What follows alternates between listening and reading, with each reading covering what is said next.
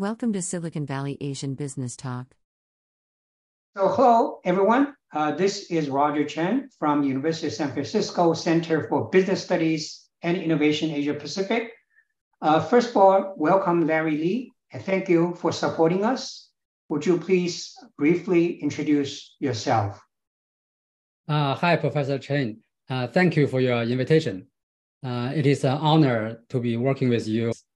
As myself, my name is Larry Lee. I have more than 600,000 followers on Douyin, or the Chinese version of TikTok. I'm a founding partner of Amino Capital. The fund has been around for more than 10 years. We're headquartered in downtown Palo Alto. We invest almost 300 companies, and more than 15 of them become a unicorn, and more than 30 of them grow into 100 million to 1 billion valuation companies. We have quite a few partners who has been working together with me on the fund, Amino Capital. We are very technical. Most of them has a PhD in science and engineering. Myself, I have a master's degree. That's why I have a called Master Lee, but now this name is not may not be politically correct. So we need to think about a better English name. Very fortunate we got on the Midas list last month, which is like the Oscar for investors.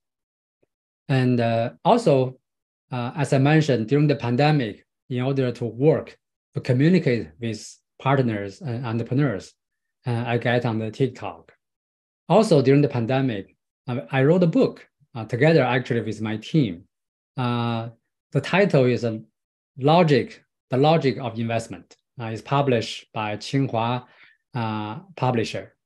It was written last year actually, but during the pandemic, it was published early this year. Discussion topic: good and bad VCs that entrepreneurs need to be aware of.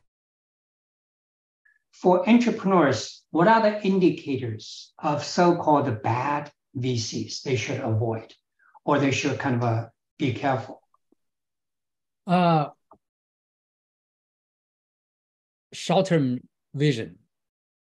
Like number one is that there are VCs or there are particular investor. He want to see the return on investment quickly. So that's a bad sign. Good investors or good advisors, they want to see incremental result. They want you to make progress. They want to see you making progress every 6 months. They don't want you to do a research like see me in 5 years. No, that's not the way to run a company. You have to make incremental result, but don't expect quick success, especially quick financial returns for VCs. So once those kind of investors get into the way, then they push you to do some stupid things. In Silicon Valley, from zero to a unicorn, if they ever become a unicorn, the average time is 7 years. From unicorn to IPO, on average, is about 3 years. So for early stage company, any VC come in, they want to make quick money, just don't take their money, because they're going to just destroy you.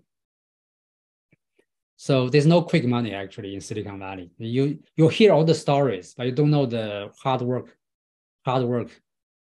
before that. Like as you know that we get on the Midas list last month, but we invest in Chime Bank in 2013. That's 10 years ago. Well, it's a great honor to be on Midas list, but that's a 10 year. So there's no quick money actually, even in VC. Number one.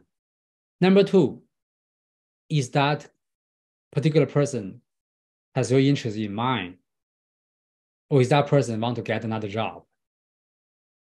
What do you mean by that? Yes, we have some investors. They are not a major partners of a firm. They are like associates or so-called partners, but they're not the key person in the firm. Sometimes they use the firm's money to invest in the startups, and then they want to become the startup's key person. They want to leave that firm and become your CEO, become your CTO, their own agenda. So some investors, they have their own agenda, not the company's agenda in mind. It happens. So be aware of those kind of investors. They're not really interested in doing the long-term success for the company. They have their own particular interest. So be aware of that. So you can sense if some people like they try to get too involved in a company, that's not right. Yeah, because that's not right, because investor is different from CEOs. CEOs, you have to have a front row seat, right? You really need to work hard and drive the company, not the investor. The investor is supposed to just give advice. Shouldn't be a front seat driver, shouldn't be a back seat driver. That shouldn't happen. If you feel an investor behave like they want to just control everything, stay away. Stay away. Yeah, they will destroy the company. Thank you for watching.